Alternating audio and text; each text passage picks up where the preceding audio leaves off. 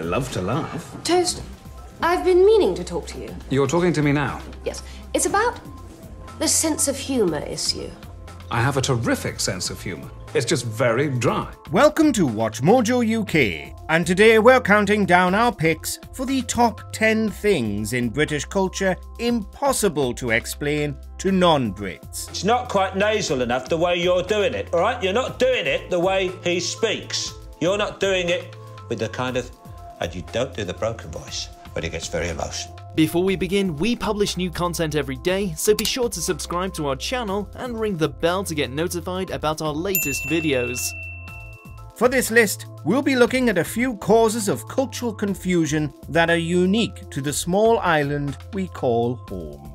What do you find weird about the UK? Let us know in the comments. Number 10. Marmite. Marmite. A dark brown savoury spread invented in the late 19th century and made from yeast extract sludge left over from brewing beer. Sounds yummy. Well, actually, it doesn't. But Marmite fans know the very real joy it can bring when spread thinly on hot buttered toast, with a fresh brewed cup of tea to balance out the salty flavour. It doesn't take long before new recruit Callum Howe finds another jar in a shocking state. Oh no.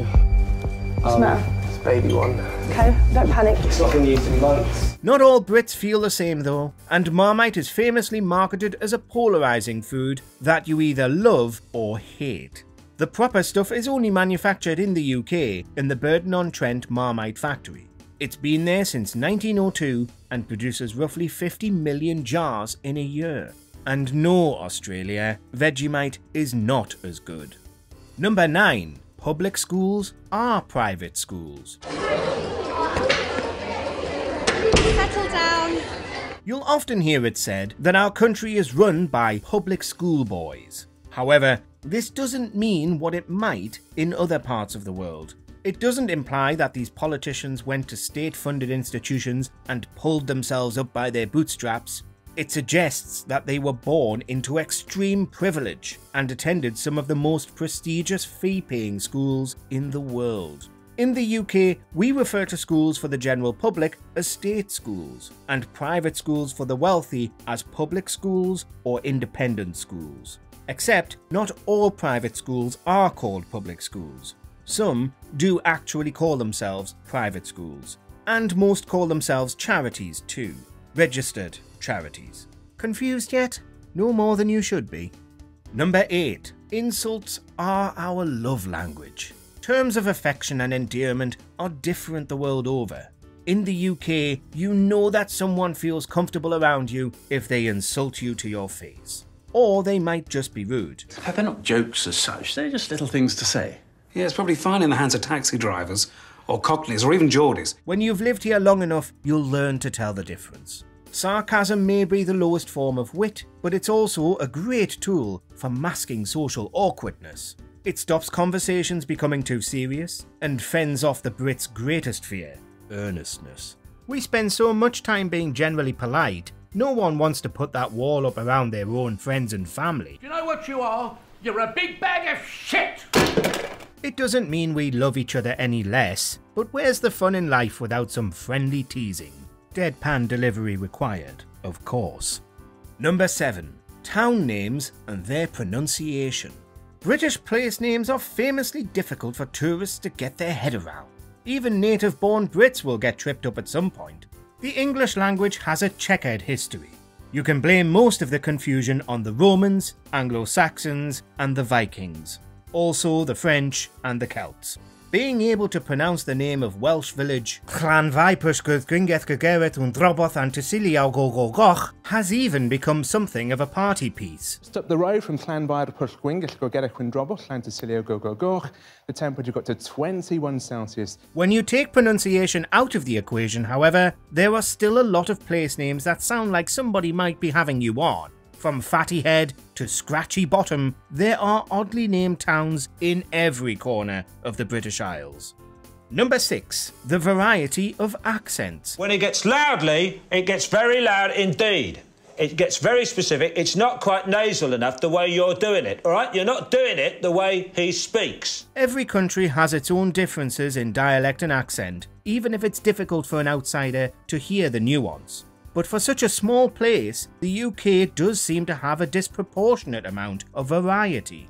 For a long time, a British accent was generally thought of as standard received pronunciation, but with the world opening up, regional accents are gradually becoming more familiar to foreign ears. What I'm saying is that, like, if they had themselves proper jobs, you know, for a gantil, then they wouldn't date. You know, a lot of them's from broken homes. Sorry, that was just a noise. A Glasgow accent is very different from a Newcastle accent, which is different from a Birmingham accent. You're a good man.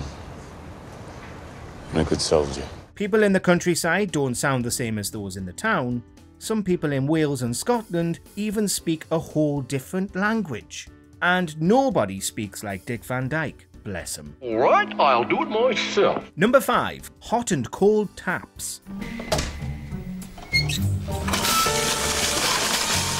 There are a few questions that non-natives tend to have about British bathrooms. The no plugs thing is clearly a health and safety issue.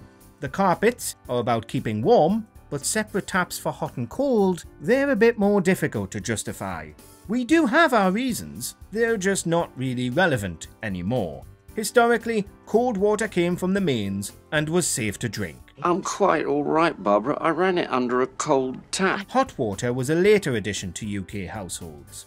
When it did arrive, it was usually heated in a tank in the loft, therefore it wasn't as fresh. Modern bathrooms do sometimes have mixer taps, they've just not really caught on yet. Number 4. The tea obsession. No, Britain is not the only country to enjoy a nice cup of tea. Do you know, I can't remember the last time I had a good cup of chai. But we are quite singular in the way we take it. It's possibly only the Irish who also understand this one. For the real tea drinker, you must understand this is not just a casual beverage. It is usually an addiction, begun in late childhood. A cup of tea can be a consolation, an offer of friendship, or a gauge of how long a visitor is going to stay. When a British person says tea, they do not mean chamomile or green or iced, they mean English breakfast. Usually with milk and often with sugar. And please, don't leave the tea bag in the cup. Tea Earl Grey hot. Number 3. Metric or Imperial. The UK officially adopted the metric system in 1965. That's over 50 years ago. It's what they use in Europe. It's what we learn in school. It's a much simpler way of working things out, as you're working with units of 10, not 12. So why do we still weigh ourselves in pounds and stone? Measure our height in feet and inches? Travel in miles? Buy beer and milk in pints? The older generation will occasionally still tell you the temperature in Fahrenheit. Shouldn't we have acclimatized by now? No one under the age of 70 grew up under the Imperial system. Good luck explaining this to anyone outside Britain, because it makes no sense at all. Number 2. Baked beans for breakfast. British food has never had a great reputation with the rest of the world. We traditionally choose hearty, comforting food, and that's okay. We need it in our climate.